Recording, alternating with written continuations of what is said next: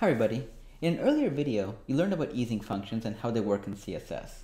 Now, that video was a little on the dry side. It was very unsatisfying in that it talked about the mechanics of easing functions, but didn't really talk about what they are or how they actually work, or even what each of the built-in easing functions in CSS do.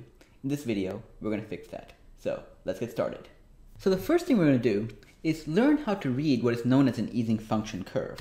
Now, you may not know what easing function curve is, but you've probably seen it all the time whenever you're looking at animations and easing functions. There are those lines that seem to indicate what rate your properties are going to be changing in. And some of these are very familiar to you, like this is a linear one. Your properties change at a constant rate. The second one talks about acceleration. You start off slow, then you speed up very quickly. The third one is a deceleration. And the fourth one is a combination of both. Now, what I want to do though is try to formalize a little bit about the high-level descriptions that I just used to describe these curves. If anything, it just makes you better prepared to communicate easing function curves in a more intelligent and educated way, which is always a good thing. So, to visualize an easing function, let's talk about each of the axes first. The horizontal axis describes the percentage of your animation that is currently complete. At 0%, you have your animation has barely even started, hasn't started at all actually. And at 100%, your animation has completed. The amount of time that has elapsed is the duration your transition or animation originally had. Now, the vertical axis is a little bit more confusing to explain. What it describes is the progress your property is making towards going from point A to point B as part of running through its animation. So there's an equation. Don't worry if it doesn't make any sense, because I'm going to use a simple example that will kind of explain how all of these things fit in, and you can come back and see how it matches with the equation I have here, later when you're really bored. Okay, so let's look at a simple example. The example I have is this. I have an element, and I want to fade that element out over a period of 2 seconds. What that means more specifically is that I have the opacity property that I'm going to be reducing from 1 to 0 over a period of 2 seconds.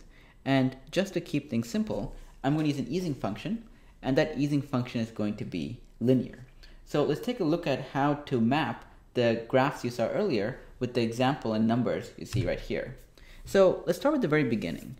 At the very beginning, my property hasn't changed at 0%. My animation hasn't done anything either. The elapsed time is 0. The amount of my animation that has been completed is also 0. And the opacity property is still at its initial value, which is 1. This is pretty straightforward. Now, the other straightforward part is what happens at the very end. At the end, after my animation has fully run to completion, you know the opacity is going to be 0, and the amount of time elapsed will be the value of our duration, and that is 2 seconds. The interesting things happen in the middle, between the beginning and the end. So for example, what I've done here is, let's just say at 30% point, when my animation has completed 30% of its life, the elapsed time is 0.6 seconds. 0.3 times 2 seconds, 0.6 seconds, and the opacity is 0.7. It has reduced from 1 initially to at 0.7 right now. And as you keep going further, let's say when your animation is about 70% complete, or 1.4 seconds of it have elapsed, your opacity is going to be 0.3. And if you were to just slide this up and down this line, you'll see the values adjusting appropriately. But ultimately, when you at the very beginning, it is a 0 for the opacity. It's going to be 1. And at the very end, your opacity will be 0, and your elapsed time will be 2 seconds. And everything in between is defined by the particular equation that is used to define this particular easing function. And the thing to note is that I stuck with linear because it's very easy to look at without actually getting into the actual mathematics of what defines that easing function. But different easing functions, depending on what you're working with, will have different values. So in this case, I have an acceleration. And in that one, it's not a perfect linear mapping between what you seek for the completion and what your property actually represents. I've made these numbers up, but it's an example of what could be possible in a curve like this, where when 70% of your animation has completed, your property might only have completed its progression from point A to point B at only 45%. So with that, I think it's time to get to the more interesting things, which is looking at what all the easing functions do, what they look like, and how to actually use them in CSS. So I'm going to go ahead and jump into my examples and talk about each one individually. So here we have two circles, circle A and circle B. And right now they're both moving at the exact same rate. And that is because right now if you look at our CSS where I defined the animation for circle A and circle B, they both have a timing function set of linear. So what I'm going to do is I'm going to go through every single one of the easing functions you saw in the previous slide and alter the easing function for one of them. So you'll see circle A always being linear and circle B will vary depending on which part of the slides we currently are. And that'll give you a good comparison of how each easing function ends up altering how your circles actually move. The first easing function we're going to look at is ease. This is a good one because it's a default one that gets used if you never specify an easing function as part of your transition or animation. And this one is pretty simple. It's a rapid acceleration and a rapid deceleration with a small point of just moving at a normal speed. Let's go and take a look at what it does. So I have both and I'm back to my example, and I'm going to go ahead and change the easing function used for circle B to be ease. And I'm going to go ahead and save. And notice now what happens is that while both A and B start and end at the same point, in between you'll see that B speeds up and slows down very quickly as it goes from point A to point B. So that's your easing function. Let's go ahead and move on to the next one, EaseIn. EaseIn is your standard acceleration. You start off slow and then you move really quickly. And this one, if I were to visualize it, looks like this. Let me change the ease to an EaseIn. And you'll now see that it gradually accelerates as it goes from each side to the other side. So pretty straightforward. And the opposite side of it is, of course, the EaseOut. This is a deceleration. You start fast and you slow down as you approach the end. And just to be consistent with this one, let's go ahead and take a look at this. EaseOut. You'd see now that you speed up and you suddenly slow down. Deceleration. And if you compare it to your linear one, you kind of see that it definitely is a much more interesting one than just having it move at a constant rate. All of your easing functions, except for linear, are more interesting in that regard. Something I touched upon in the introduction to easing functions in the earlier video, where I talked about how lively your animations are when you're using an easing function that more closely mimics what isn't a linear movement. All right, let's go ahead and look at EaseInOut. So EaseInOut looks a little bit like your easing function. You're accelerating and then you are decelerating. And the difference between this and ease is that this is a little bit more mild, it's more mellow. It doesn't quite rapidly accelerate or rapidly decelerate like ease does. And we'll take a look at it. In fact, I'll actually show you both how ease versus EaseIn work. EaseIn and EaseOut work. So EaseIn, EaseOut is the easing function right now. And you'll see that it accelerates and decelerates like we described. Let's go and compare it to the easing function as well. I'm going to go ahead and modify the timing function for circle A by specifying ease. And now you'll get to see that ease A is a more aggressive acceleration and deceleration. Circle B, the EaseInOut easing function, is a more mild, more casual. You know, A is city driver, B is driver on a nice country road or the suburbs, at least where I live. Your mileage may vary. All right, now let's go to the next one, linear. Now this is the boring one. We've seen it so many times already.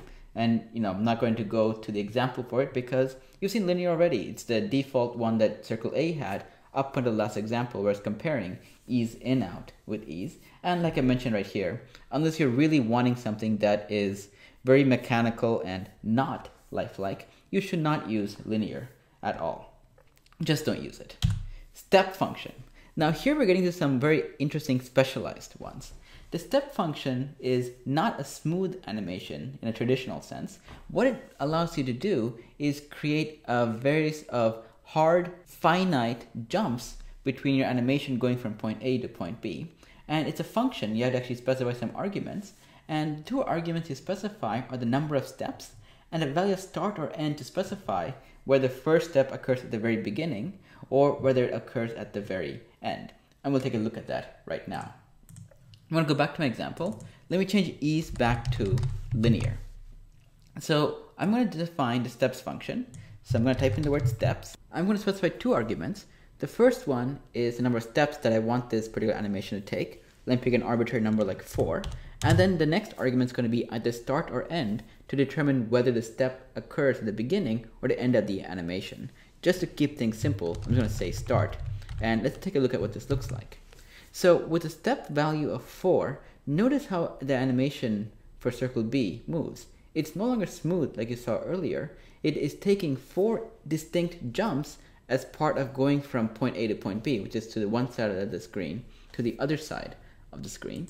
And the number of steps determines how many jumps you're going to be seeing. And ideally, the fewer steps you provide, the more jumpy your animation will look like. And the more steps you provide, the smoother your animation will be. So just to look at how blocky a small number looks like, let me set a value of 1.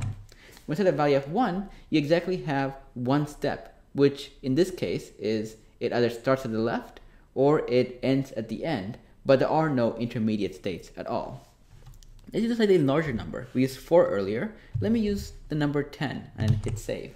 Notice now that your circle B is moving a little more smoothly because there are now 10 individual points it can look forward to hitting, as opposed to just 4 as earlier, or 1 that you saw immediately a few moments ago. Let's put a much larger number. Let's say 100. When I say 100, now your animation's a little bit more smooth, and I don't know if the video is capturing this properly, but there's still a little bit of jumpiness to it. And using a very large value for steps, let's say 1000, you get something that is almost as smooth as what you have with any of the other easing functions you saw. But really though, you don't want to use the steps easing function for creating smooth animation. If you really want that, use something like ease or linear, or even any of the ease variations. But if you want something that is more mechanical or just going from a finite state from one to another, definitely use steps. I think it's a great one on various cases, and not necessarily the best one to represent a circle moving from one end of the screen to another, but there are other valid use cases that you will find throughout the internet. Okay, we now get to the most complicated, but also the most fun easing functions of all, and that is the CubicBezier easing function. And what this easing function does is, just like steps, it allows you to specify some arguments, and these arguments allow you to pretty much recreate every single easing function you saw earlier. And just to not bore you too much, but the way this works is this. You have to define 4 points, and these 4 points end up defining the curve that you end up seeing that defines your easing function. And I'm not going to go into detail about the mathematics behind this, but you should definitely take a look if you really want to understand the internals of how an easing function works, later. I'm not going to spend time in this video doing it. Instead, what we're going to do is actually specify some easing functions that are using CubicBezier and look at some tricks on how to do it in a more sane way, as you'll see in a second. Let's look at the insane way first. The insane way is to specify the CubicBezier function and just make up some numbers. So I'm going to type in cubic-bezier, and you can see from the autocomplete itself, it kind of indicates to me there'll be 4 different numbers I want to specify. And these numbers have to be between 0 and 1. So I'm going to specify a value of 0.3, 0.2, 0.5, and 0.7. Like I said, I have no idea what I'm typing here, guys. I'm typing in random numbers. I'm going to go ahead and save.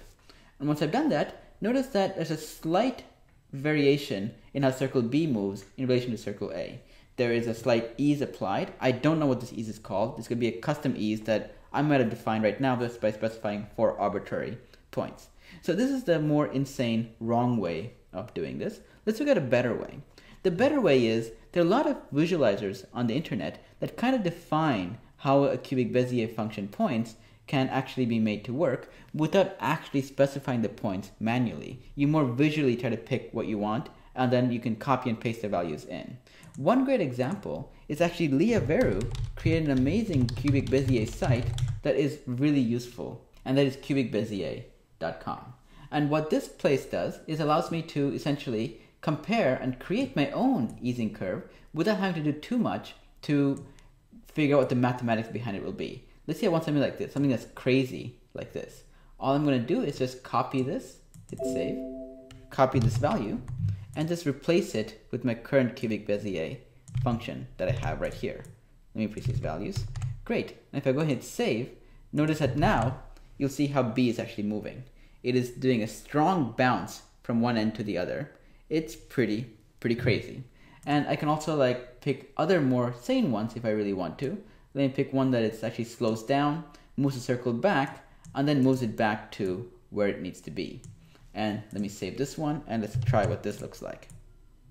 I'm gonna go ahead and go back, close this dialog, hit save, and you'll see that this one goes back and then accelerates in, snaps back and snaps back in. With the custom CubicBezier values you specify, you can create eases that go well beyond the more, as you can now see, more conservative eases that you saw before. Even your craziest ease or EaseInOut won't compare to something that you can create that is custom and you specify to the CubicBezier function yourself. So I highly recommend you go ahead and visit a website like CubicBezier.com and go ahead and experiment with different ease values and create your own custom functions. There's some built-in ones if you really want to play with them if you want to, but really what's the fun in that? The most fun is really in moving these little, various control points around and creating your own set of values for what will end up being probably your own very cool kind of an easing function. All right, so with that, we are done with our look at easing functions, how to read an easing function curve, and what the built-in easing functions actually do, ranging from the very boring linear to the very weird steps function to the really awesome and custom CubicBezier one. So to learn more, just go to CubicBezier.com and search for easing.